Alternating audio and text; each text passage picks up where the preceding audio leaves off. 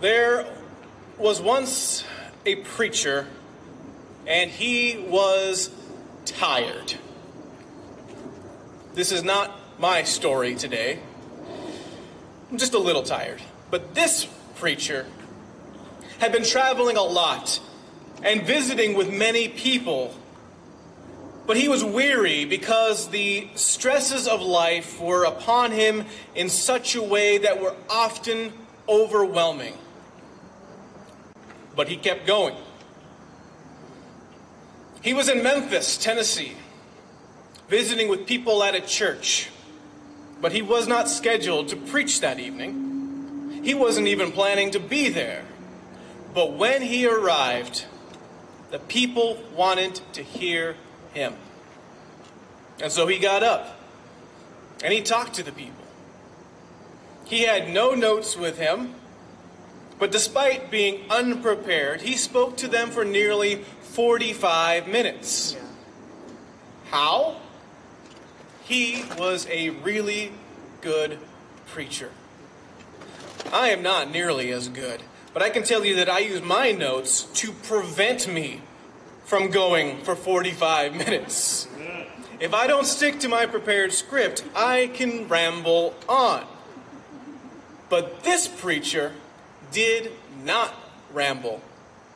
Instead, he eloquently shared with them a vision, one that was seemingly more from a prophet than a preacher. He had a vision of what was to come and what God was leading them into. They were going through challenging times which required great sacrifice, but the preacher had a vision of God's future, and it was good. He wanted to encourage the people to keep going, to keep moving forward, even if that meant going on without him. This was always a reality with him, but now more than ever. You see, as a preacher, he often said things that made people uncomfortable and challenged the status quo. Because he saw the current state of the world, and he knew that it could be better than this. And he challenged people, especially Christians, to a higher standard. And not everyone liked this, especially those who benefited from the status quo. He received numerous death threats throughout his young life. He had nearly died 10 years earlier, but he spoke on that night about how grateful he was that God had allowed him to live and to see what he had seen since. But it all came at great cost and risk. He was warned not to go to Memphis, but he was not afraid. Instead, he was bold and courageous. The words that he spoke that April evening were prophetic, but no one realized at the time just how true they were. He told those people that it may be that soon they would be going on without him and his leadership, but nobody knew that that evening would be his very last. The very next day, the death threats proved real. And that preacher was killed. But his words, his legacy, and his vision continue on to this day. Instead of reading his final sermon, I want to play the recording in his own voice. And I won't play the entire 43 minutes, but just the final minute of his conclusion. Bear with me 1 second as I get this set up.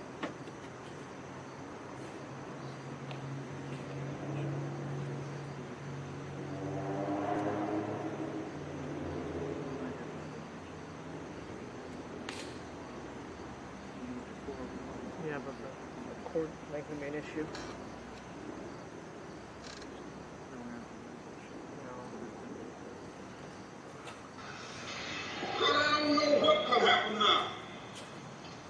have some difficult days ahead. But it really doesn't matter with me now, because I've been to the mountaintop. I don't mind. Like anybody, I would like to live a long life. Longevity has its place. But I'm not concerned about that now. I just want to do God's will. And He's allowed me to go up to the mountain. And I've looked over, and I've seen the promised land. I may not get there with you, but I want you to know tonight that we as a people will get to the promised land.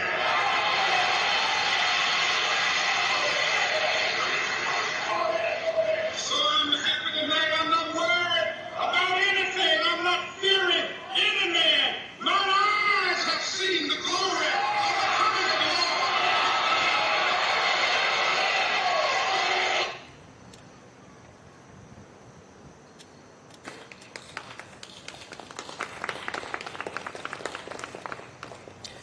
The Reverend Dr. Martin Luther King Jr. famously had a dream which he shared 57 years ago this week on the March on Washington. And yet it was not just a dream, but a vision. He looked at the state of this world with its oppression and injustice, its violence, and he knew that this world could be better than that. And he knew, because of his faith in God and in the words of the Bible, the present day paled in comparison to the future that he firmly believed that God was leading them into. It was a promised land to him. Now, it's no surprise that the Exodus narrative has long been part of the African American experience, passed on through song and spirituals like Go Down Moses. The Exodus had happened long ago, and slavery had ended a century prior to Dr. King's message, but they were still journeying toward Canaan. They were tired, but Dr. King encouraged them to keep going. For he had been on the mountaintop, and God had shown him what was just ahead. And Martin died believing and knowing that God would get his people there even without him. And so I cannot read the end of Deuteronomy without thinking about Dr. King's "I've been on the mountaintop" speech, not just because of the direct references to Deuteronomy 34, but because the parallels are too great. We've been journeying through this book throughout the summer and have finally come to the very end of Deuteronomy, which is also the very end of the story of Moses. Today's Christians talk a lot about the early life of Moses, through the 10 plagues, the crossing of the Red Sea, up to the receiving of the 10 Commandments, but we don't spend a lot of time at the end of his life. Books like Numbers and Deuteronomy are often considered boring or irrelevant. But I hope that this series has shown that to be far from the truth. As I have noted throughout this summer, this is the story of a people who are in the midst of transition and change, trusting God to lead them safely into something good. And that is us right now. Deuteronomy ends with the death of Moses. This book contains his farewell speech, which is mostly a reminder of God's law and what God was expecting out of God's people once they finally had a land to call their own. They were on the banks of the Jordan River, about to cross. But 40 years earlier, 40 long years earlier, their parents and grandparents had been right there. But they chose disobedience. 12 spies had gone out into Canaan, and they saw that it was truly good, just as God said it was. But there were challenges there, and they were fearful of the Canaanites and their walled cities like Jericho. And so they decided that it would be better to go back to Egypt, to go back to slavery, than to cross that Jordan River. Two of the spies, Joshua and Caleb, adamantly defended Moses, saying that since God was on their side, they could surely take the land. But the people refused. And so God gave the people exactly what they wanted. Since they chose not to cross, they would not cross. And Israel spent 40 years in the wilderness, where that generation would all die. And that included Moses. But that next generation would be given their own chance to choose life. And that is who Moses was addressing in Deuteronomy, including Joshua and Caleb, who would lead the people into the promised land. Once again, they were on the banks of the Jordan River, but this time would be different. Deuteronomy is an encouragement to remain faithful to God, to obey God's good commandments, to choose life, and to keep going. Because the journey was not over yet. The end is the beginning. Deuteronomy chapter 34. Then Moses climbed Mount Nebo from the plains of Moab to the top of Pisgah across from Jericho. And there the Lord showed him the whole land, from Gilead to Dan, all of Naphtali, the territory of Ephraim and Manasseh, all the land of Judah as far as the Mediterranean Sea, the Negev, the whole region of the valley of Jericho, the city of palms, as far as Zoar. And the Lord said to him, "This is the land I promised on oath to Abraham, Isaac, and Jacob, when I said, I will give it to your descendants. I have let you see it with your eyes, but you will not cross over into it." And Moses, the servant of the Lord, died there in Moab, as the Lord had said. And he buried him in Moab, in the valley opposite Beth Peor. But to this day, no one knows where his grave is. Moses was 120 years old when he died, yet his eyes were not weak, nor his strength gone. The Israelites grieved for Moses in the plains of Moab 30 days, until the time of weeping and mourning was over. Now Joshua, son of Nun, was filled with the spirit of wisdom, because Moses had laid his hands on him. So the Israelites listened to him and did what the Lord had commanded Moses.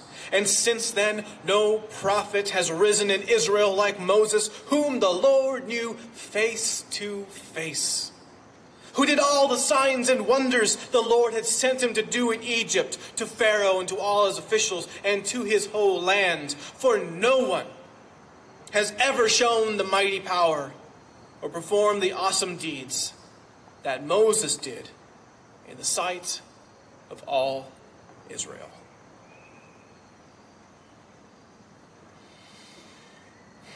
The book of Joshua picks up directly after this and tells the story of the conquest of Canaan. This wasn't the end for Israel. This was the beginning. They had come so far, but there was still more to come. There were challenges ahead, but what was to come was very good, and Moses got to see it. And I wonder if it was how he imagined it.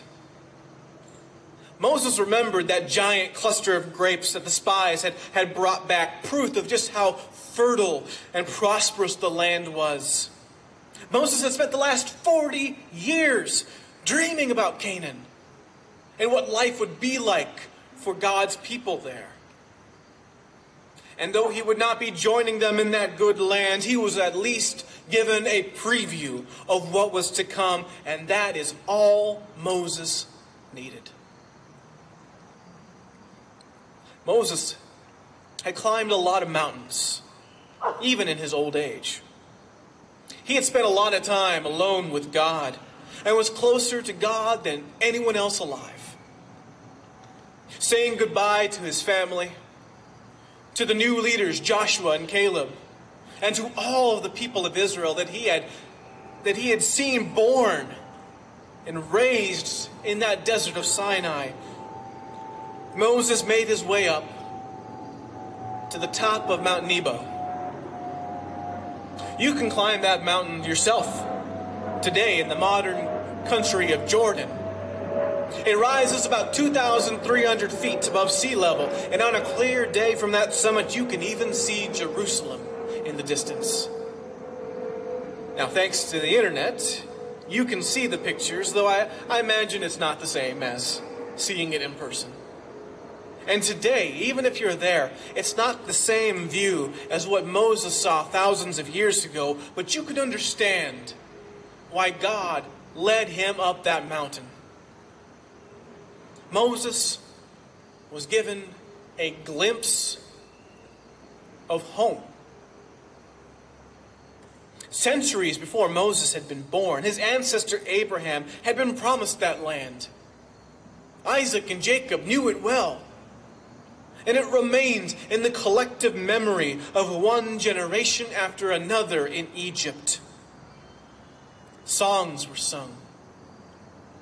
Grandparents would tell their grandchildren the stories of the land flowing with milk and honey, and how one day they would return to it because God had promised them that they would, and their God was faithful. And at times, those stories may have seemed like legends and myths. But here, Moses was seeing it with his own eyes, which, despite his age, had not lost their sight. God had preserved his strength and vision for that very moment. And with that breathtaking view of the promised land, Moses breathed his last. He was buried not by human hands, but he was buried by God. And the entire community mourned the legendary leader that had brought them this far.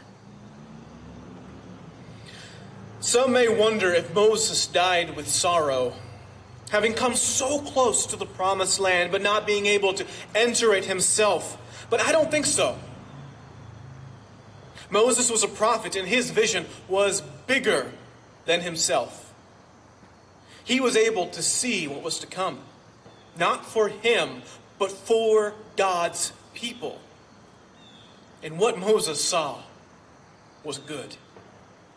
It was so good. Moses could rest well knowing that though his story was over, Israel's story was not. Moses could finish his life on earth knowing that his story wasn't about him, but he was simply one small part of God's story. And God's story was not over yet. In fact, there was more to it than even Moses could imagine. When Moses died on that mountain, he did not know that this would not be his final mountaintop experience with God. There would be another. And he would be joined by another prophet who met God on mountains, Elijah. And the two of them would join someone far greater than they. Jesus, the Son of God, transfigured in all of his divine glory, his face shining like the sun. Together they spoke with Jesus about what was to come, not just about what would happen in Jerusalem and on Mount Calvary, but what that would mean for God's people and what God had planned for them. Something good was coming, even if great sacrifice would come before them. On the Mount of Transfiguration, once again, God gave Moses a glimpse. Not a geographical one this time, but a spiritual one. It was no longer about physical territory or an earthly kingdom, but a heavenly one. God's blessings were about to expand way beyond a small strip of land in the Middle East to envelop the entire world. Not just descendants of Abraham, Isaac, and Jacob, but for all who would join the family of Jesus Christ. The story of the earthly ministry of Jesus was about to end, but the story of Christ and his church was just beginning. And that is a story which continues on to this day. God is calling us into something good, something better, something perfect. But we are not there yet.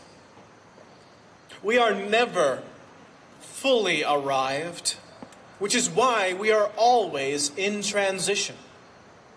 We must always keep going. I mean, look around at the state of the world. We can be better than this. We've made a lot of progress, but God is not done with us yet. We are tired and we are weary from the challenges and the sacrifices, but we are not alone. Our God is with us, and God is on our side. God gave Moses the strength he needed to keep going to the very end, and God's Spirit empowers us to do the great things that God is calling us to do. Moses had his problems, his failures, his sins, but just as God taught him at the burning bush, it would not be about Moses, but what God would accomplish through him. Martin Luther King Jr. wasn't perfect either, but he did a lot of great things in his 39 years of life. It was not about MLK, but what God accomplished through him and so many others, and which God is still doing to this day. That work is not over yet. The dream of racial reconciliation and equality continues to be made real. Like Moses and like MLK, our church is not perfect. But God has blessed our church community greatly in our history together. And yet it is not about any one of us, but what God has and is and will accomplish through us together. But we must keep going. We must cross every river. We must march into the promised land of God's good future and be not afraid. We must be strong and courageous. Where are we going? Where is God leading us? What is God calling us to do? Let us never stop asking ourselves these questions. Let us never grow complacent or satisfied to remain where we are. Let us keep going. Because there is a lot of work to be done. But our God is a busy God, and He's calling us to be busy with Him. There are wounds in this world which need healing, injustices to make right, lost sheep to bring home, hungry people to feed, and lonely people to love. And in doing all of this, may we give the world a glimpse. May the church be a preview of what is to come. Let us lead people from the valleys and plains of this world up that mountain so that they can see the panorama of heaven. For our eyes have seen the glory of the coming of the Lord. Lord, come quickly. Amen.